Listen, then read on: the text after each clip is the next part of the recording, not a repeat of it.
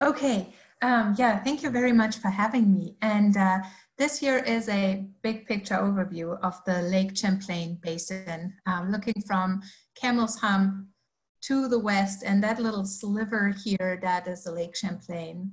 And I remember that day when we hiked up there because I was stuck. I love that you just talked about this because I was stuck or not sure if I was going to be stuck. My tenure file was floating around in the academic world. This was 2 years ago. And I was just thinking, what if this doesn't work? You know, what else can I do? I'm not good at anything else. And it all worked out. But I thought before I talk to you about different scales in the critical zone and streamwater carbon, I talk a little bit how I got there and how I kind of got to critical zone science. And so a lot of, maybe some people have a pretty straightforward trajectory from then at some point that probably for me was after high school to now being, let me just see stuff in the chat. I just want to make sure, okay, nobody is telling me that you can't hear anything, okay. So for me, that was not a straight line, finding my path to critical zone science. It kind of looked more like this. I started out after high school thinking I really like art. I was going to do something with art. And I applied to art school and did all kinds of work. And that didn't work out. So that was a change of plan. And I would say that every time I kind of had this idea that I'm going to follow a straight path, I did feel stuck. And then this change of plans finally helped to be unstuck. So then I thought I was going to do psychology because I'm really interested in people and I love to understand what motivates people and why do things happen. And so I did a ton of internships and that also led to a change in plans. And then I found geology, and I always liked that, mostly because I just liked volcanoes. But I started to study geology, and then it really hit me. And I got interested in mineralogy, and for my master's, also geochemistry, and then for my PhD, geomicrobiology, and then later for my postdoc, soil science and biogeochemistry. And I'm kind of thinking that those squiggles will just continue like that. And in many places, a trajectory like this is a very weird thing.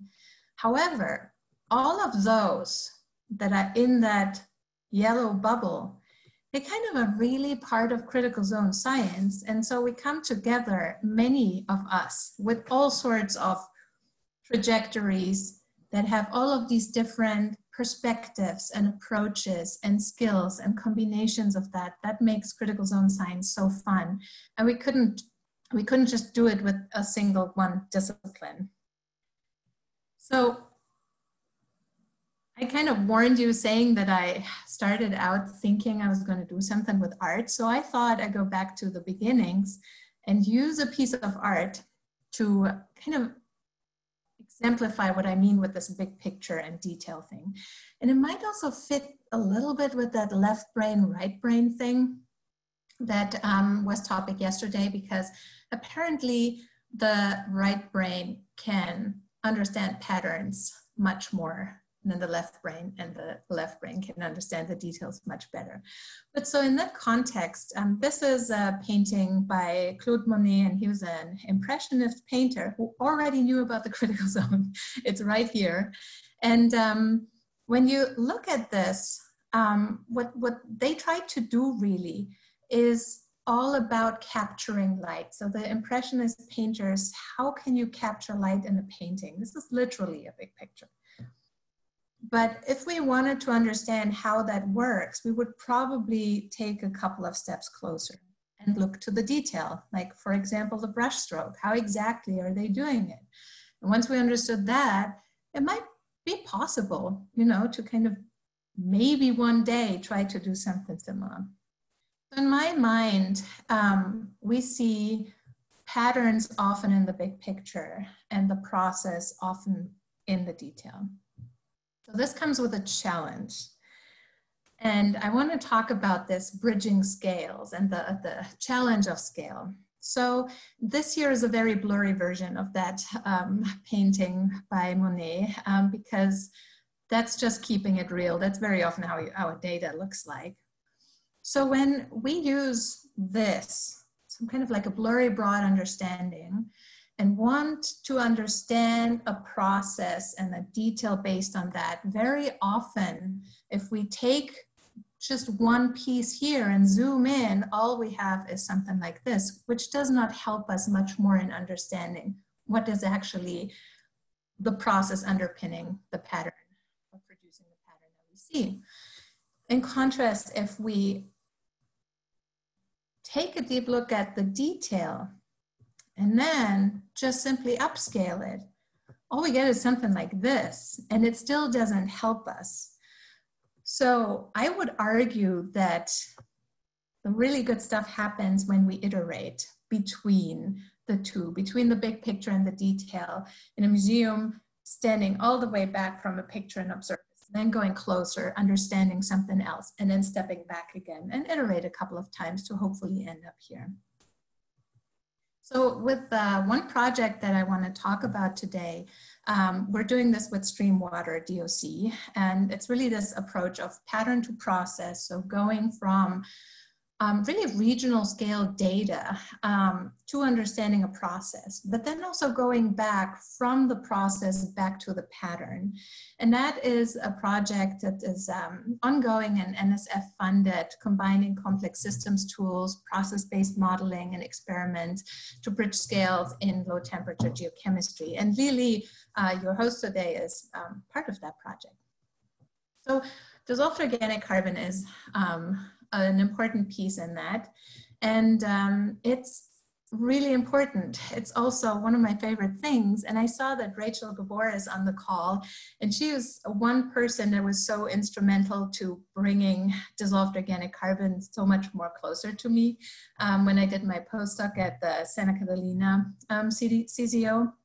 And so here, I like this kind of schematic because it helps us to understand what we mean by dissolved organic carbon with all these other organic matter materials that we can have. So the dissolved just means that it's operationally defined and it will pass a filter. And depending on what you do, that could be a 0.7 micrometer, 0.45 or smaller. So it's a really purely operationally definition. And in organic matter, you can have all sorts of elements. And yes, carbon is an important part, but you have nitrogen and phosphorus and hydrogen and oxygen and sulfur and so forth. So when we're talking about dissolved organic carbon, we really only look at that part that is carbon. And why it's important? Well, we know that we have too much carbon in the atmosphere, and soils are really fantastic carbon store. That's 3 times the amount of carbon than it is in the atmosphere is stored in soils, and we want to keep it there. However, soils are really easily flushed when we have a big precipitation event. A lot of organic material can be flushed into the streams, and it's in the name, it's dissolved, so it goes where the water goes, and it's very mobile. It's also very labile. It can readily be processed by microorganisms. And that is one important part where we could have a flux of CO2 back to the atmosphere. So it's important to understand what's going on with DOC. So since a long time, we know that dissolved organic carbon is changing in the streams. And there's a lot of research, and these are just like 0.5% of the publications that came out over a long time to really look at this and it's like, what is going on? And I really like this paper because it also shows that scale and process understanding is really important. And a lot of times, things that we feel, oh, these are patterns that are incompatible, they actually are not if you look at the right scale. So there's a lot of things going on, and a lot of drivers can contribute to impacting how much DOC you have in a stream. I just want to mention changes in precipitation and discharge, because as DOC is dissolved and as it's often flushed into the streams by soils, precipitation really matters. Also changes in temperature. All things organic have biology in there. There's a lot of reaction rates that are sped up by changes in temperature. One aspect that found a lot of traction is acidification and recovery from it. And that's something that we look at also specifically in my group. And also land use change. And because in that specific project, we look only on forested landscapes, this is not so much a thing, but overall is one additional driver for stream DOC. And then we have the critical zone. So when all these drivers meet the critical zone, what happens there? What is its impact? What are the attributes of this place that might actually change how it responds to a given driver? So this is the approach we take, kind of iterating between different land scales and time scales, using specific tools. And I'm going to talk about two main scales today. The larger scales to just get at the patterns. And for this, we use a bunch of complex systems tools, and then experiments to get at the smaller scale and try to figure out just maybe one or two processes that might contribute. So essentially, we're hoping to get to a clearer picture by iterating between those two. So for this, we need data. For the big regional scales analysis, we use a data set that was published by Nance Ador and others, and it has catchment attributes and meteorology for large sample studies. And together, all of this makes a really cool acronym that led to a couple of confusions in early group meetings. And what is in there is location and topography, climatic indices, hydrologic signatures, and so much more. So it's a fantastic data set for almost 700 catchments. And I also might want to say here, as I look at this, this looks almost like an impressionist painting. So it sort of makes sense. What we did is we added onto this data set for the same catchments, stream water chemistry data and atmospheric deposition data. And this is ready to go. And Gary Sturley and Adrian Harpole, they're spearheading this effort of our project and roll this out soon. So there's a lot of amazing data there, and it's just there for you to start playing with it. So what we show here as an example is the length of record for a couple of water quality parameters that we have. The larger the symbol, the longer the record, going to back to over 20 years. And the darker the symbol, the more single measurements at a given gauge. So now there's a lot of cool data, and why did we decide to study DOC? Because this is a really sparse data set, and it's a very typical challenge that we have with big data. But we do it anyway, and I'll show you a couple of tools that we use, and some of them are really well adapted to handle sparse data and unbalanced data. So to start with a pattern, the first thing that we did, and this is work by Kristen Underwood, she first said, well, let's look what the catchment attributes bring out anyway. So she used an hierarchical agglomerative clustering algorithm and just fed in all of these catchment attributes. There are around 50 of them, and just see like, what happens? Is there a pattern? And yes, there is a pattern, and these attributes cluster mostly by ecoregion. So we have the Pacific Northwest and the Intermountain West and the coastal regions and so forth. And then we wanted to know, where is the carbon in the streams? Where's the high concentrations? And here she used Jenk's natural breaks just to have the data decide, what do we mean? Where's a natural break between like low concentrations and the high concentration? What came out is that the breaking point is at around 4.6 milligrams per liter, which is really interesting because this is very close to the average global DOC concentration of around 5 milligrams per liter. And the other observation is that the high DOC, and some of them are really crazy high, up to 30, 40 milligrams per liter, they are around, hugging here the coast, but also around the Great Lakes. So that means that the catchment attributes just by themselves, without a little bit more detailed look, do not help us, because the high DOC areas, the places where we need to pay specific attention, span a bunch of different clusters here. So then she used a tandem evolutionary algorithm, and that is a really cool tool for feature selection. And what this can do is, or what she did is she fed it all these attributes and says, work on this and tell me what needs to happen for us to get high DOC. So that's the outcome class. And you can think about this, like every once in a while I have headaches and I always wonder why I get them. And I realized, and it took me a while because I didn't have an evolutionary algorithm that does that for me, but that if I drink too much coffee, don't sleep enough, am stressed, and a weather change is coming, that's for sure I'm getting a headache. So that's kind of the type of combinations that that algorithm can figure out for you.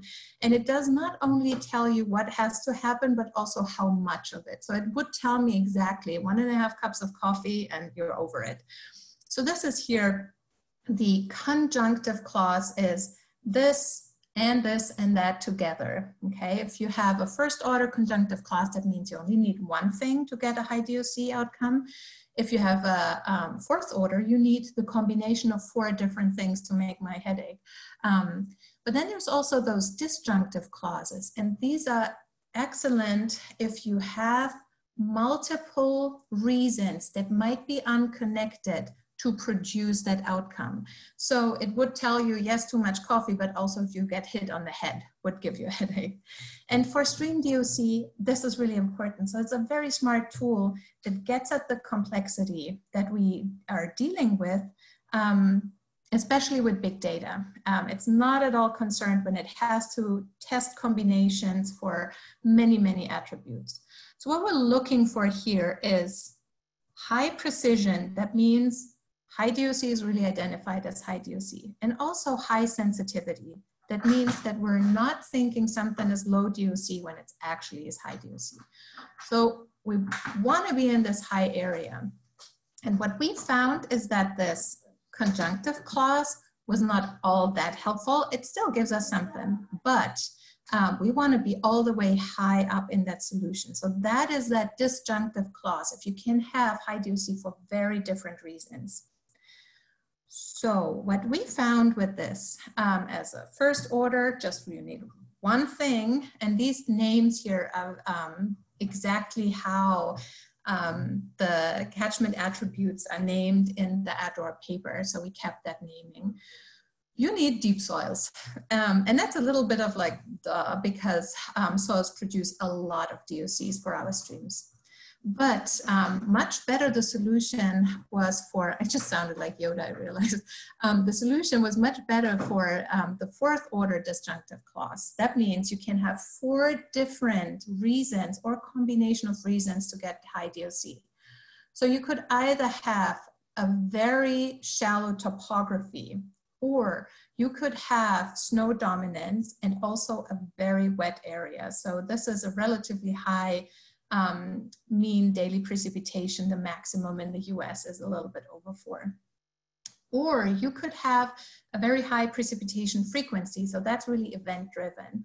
Or again, you could have deep soils. And here we're getting much more specific because yes, you would need really deep soils. So this is helpful and it gets at the pattern.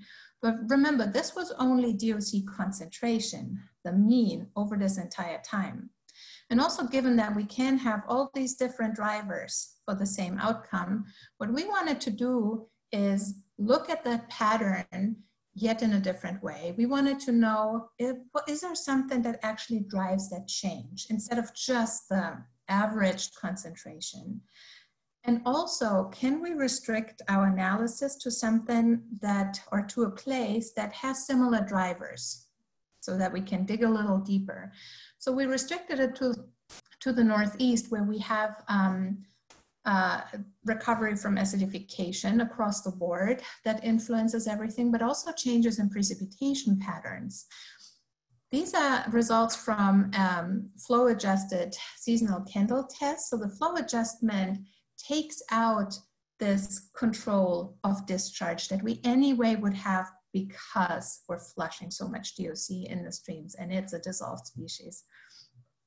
What we found here is that before the early 2000s, we had mostly increasing trends, and the data set starts at around like the late 80s, mid 80s, either increases or no trend. After the early 2000s, we then saw that some places continued to still have a positive trend versus other places actually started trending downwards. We wanted to know what that role of the acidification is, and we correlated the directionality of that trend. So upwards would be a positive value and downward trending would be a negative value against the directionality of the trend in sulfate deposition, and that's part of that data set. And what is interesting is that all these different places kind of follow some common rule about this. We also wanted to know the catchment attributes. We got a glimpse of from the evolutionary algorithm, but can we see this in our trends, not only the concentrations too? And that is interesting too, because here again, directionality of the trends is correlated against some of these catchment attributes. And we tested a lot of them, but the same ones that popped for the evolutionary algorithm popped here too. And what that means is, for example, places that have a negative trend since the early 2000s also tend to not be event driven, right? So there's a lot of things that we're starting to unpack. I want to step now closer to the painting and take a look at the processes, because why would something like acidification and recovery from acidification has anything to do with DOC in the streams? So it's kind of, you know, we have a driver, we have our critical zone, our catchment soils, and then we have a response. That driver could be acid rain. If we take the acidity out, we get DOC out. But I always think about this a little bit when we see things like this as in some of the old movies, comedies, where you close a trunk and the hood pops open and you close this and then one door pops open. Where's the connection in the process? So one reason for this is that DOC solubility is really pH dependent. And because water is a polar molecule, it really loves everything that has a charge. And if you have a higher pH, that means that you also have deprotonated functional groups, and that increases the solubility. And DOC might come out. Another piece that we're investigating in my group is that aggregates and colloidal associations, they're really good at clumping together at high charge density environments. And that is something you need when you have high ionic strength and low pH, both conditions during acidification, as opposed to reversing those conditions, lowering ionic strength, increasing pH, less protons in the water. These might actually separate, disaggregate, and whatever is then linked to those aggregates might come out. So to look a little bit closer at that process, specifically the aggregation, we now just go to two places in the painting really closely. So the one is Sleepers River's research watershed in northern Vermont. And this has been pumping out DOC steadily and increasingly. And then Young Woman's Creek, in the past 15 years, a decreasing trend. And the soils that we sample come from an adjacent watershed, the Shale Hills Critical Zone Observatory. So this is work of Thomas Adler, one of my master's students, and he designed this experiment where he took full soil cores and he let solution, laboratory mixed solution percolate, acidification and recovery simulating solutions, and then collected the effluent. And he also looked really precisely at the soils there to see what is changing in those soils. So what we found, so these here are his effluent solution data. So in the place that is still having increasing Dioxina streams, we also really readily got a lot of DOC out of those soils in our experiments, as opposed to in this place here, we had a much harder time to leaching DOC out of the soils. And taking a closer look at the aggregates, what he found is that when you treated the soils with acidification, like low pH, high ionic strength solutions, aggregates were big, they're all the same scale, magnification. And then if they were treated with a recovery solution, they were substantially smaller, up to 50% smaller. So we're thinking this breaking up of the aggregates actually is a big chunk of the DOC supply. And for Shale Hills, we really didn't get a lot of DOC out, and also the aggregate sizes were not that different. So that might be one piece to the puzzle. So bringing this back in this idea of having a pattern and looking at the detail, and when you zoom into those aggregates, you're really looking at the detail. I think we're sort of here at best. We have a lot of things to do still. There's a lot of different processes that can influence all of this. And so there's more iterations to be done. And with this, I would like to thank everybody on this team. This is the StreamDoc posse. That's kind of, we gave ourselves that name. Actually, it was Donna Rizzo. She's sitting here. She was like, oh, I was always a geek. I was never part of a posse. Let's just make a posse so that we're also cool. And now we are. And I also want to thank you for your attention, and would be happy to answer any question.